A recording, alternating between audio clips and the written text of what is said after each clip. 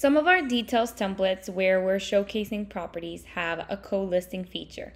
For example, here is one of the templates that has it available. We have 2 agents listed for the same property.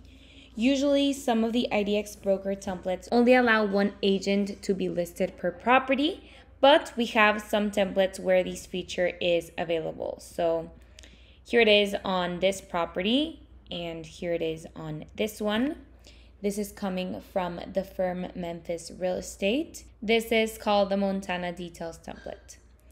Over here we have the Miami template, and this one also has this feature. As you can see over here, we have 2 agents for this property.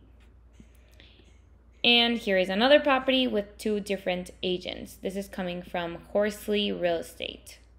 All of the information showcased on details templates comes from the MLS the brokerage is part of. So if you want properties to show up as co-listed, both agents need to show up on the MLS. So this property, for example, 105 Patty's Court, has to have both agents registered on the MLS as agents for them to show up on our templates. Some of the templates that have the feature available are Montana, Coastal, Honolulu Details, Miami, as I mentioned before, Coastal, Social Sunny, Seattle, among others.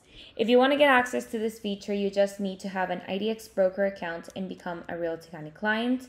If you already have an account, go to idxaddons.com/free to switch over to RealtyCandy by clicking on any of these mail providers.